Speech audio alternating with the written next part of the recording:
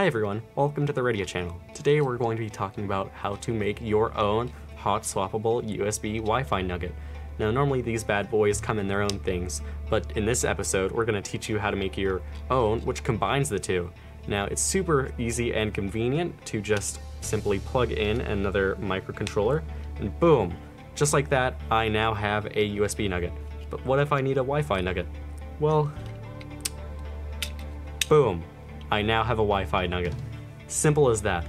And they're super easy and super fun to make. So with all that being said, let's get into making our own. You're gonna need the Wi-Fi nugget kit and also the USB nugget kit, which you can find both of those link in the description on our website. You're also gonna need a soldering station and a computer with preferably Chrome, which we will use to flash any of our 7 supported projects, which include Circuitpython, Wi-Fi deauther, and more. And once you've got all of those, we can jump into making our hot swappable USB nugget. So what we're gonna do is we're essentially gonna solder the front of the nugget as we would usually. Flip it over. Instead of soldering on our microcontroller as we normally would, what we're actually gonna do is we're going to instead put these female pin headers on here and solder these on in place of the microcontroller. There we go. We're gonna start by soldering all of these on.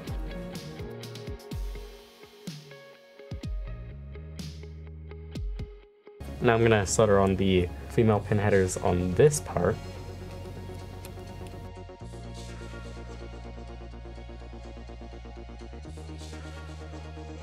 Now that we've got all those soldered, we can move on to our microcontrollers. Now here's where things especially get tricky. So I've got a completed one right here, and as you can see, the camera will focus. What we did was we actually ended up soldering the long side of these male pins on the bottom of the microcontroller rather than the top where it would normally be. Because what we want to do is we obviously want to plug this into, and we want to do this so that way we can plug this into an area that requires longer pins, that way it can make an electrical contact. So, boom. And that's why we have to make sure that when we're soldering this, rather than having the long pins on the top side of the chip, we want it actually to be on the bottom. We're going to do that. So I'm gonna put these all in. I think I'm actually gonna grab a breadboard. You might want to as well, so that way you can make sure that these pins are all properly aligned. Got my breadboard here. I want to put the long pins on the bottom side and then solder from the top. We're going to put it in just like this. And do the same to the other side. There you go. Put it into here. You guys have no clue how hard it is to solder at this kind of an angle, so that way the camera can see it. You know, this gives me a real appreciation for those soldering YouTubers, or like repair YouTubers like Lewis Rossman, who have to kind of solder at an odd angle. And with all that being said, that is our Wi-Fi microcontroller, all done and soldered, so we can just put that to the side. Now we move on to the tricky part. And this is the reason why I don't like the USB nugget. I have to make a ton of these, and it is just a real pain having to solder this many pins. So same as before, we want the long pins to be on the bottom side, and then we solder from the top of the microcontroller. Put it down on our little breadboard here. Boom. And now we solder like normal.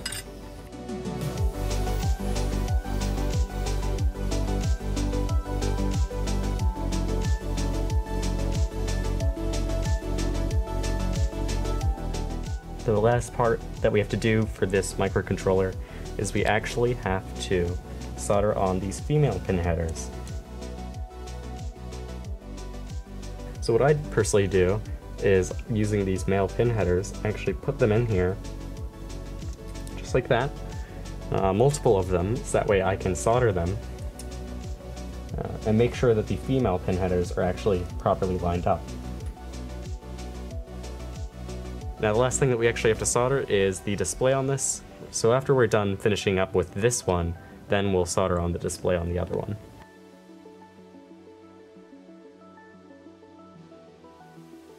Alright, so that's that row of pins all done and dusted. And now we can move on to the other side. That is the last microcontroller that we need soldered, so now I'm going to remove these support pin headers. And there we have it.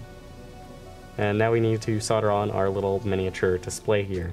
Had to get myself some electrical tape because these pads on here are electrically conductive.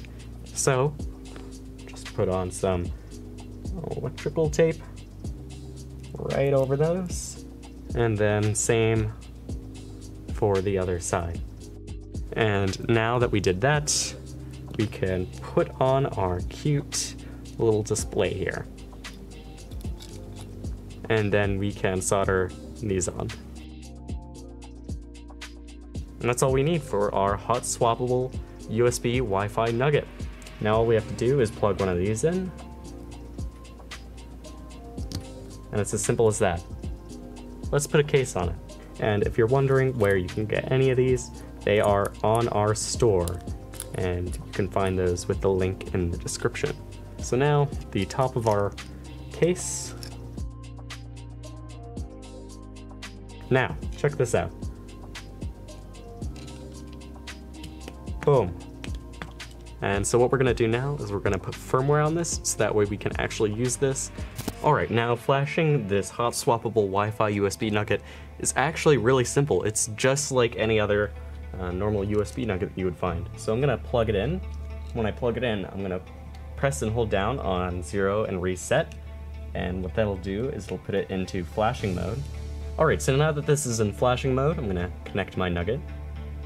And this is on the USB one right now, so USB Nugget, pretty good. And we're just going to click program. And after that does its thing, we're gonna have a fully flashed and ready to go USB Nugget. Alright, cool. So now that this is done, we're going to reload the web page, unplug our Nugget, take out the USB Nugget module, plug in our Wi-Fi Nugget module. And I know I'm using module and microchip interchangeably, but really, I mean, what else do you call it when you can just easily take it out and then put it back in?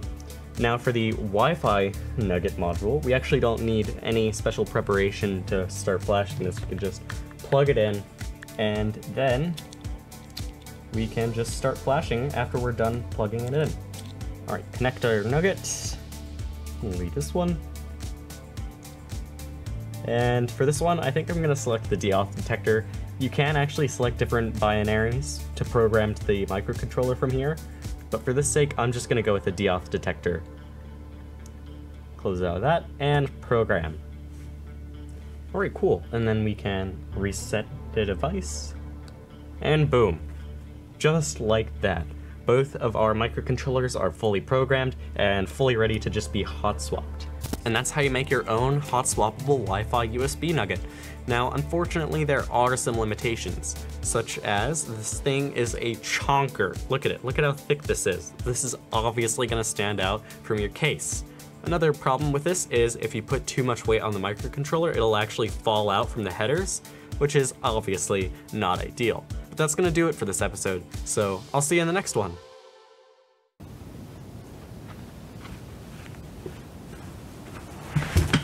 Oh, okay. Where you can fall, that works too.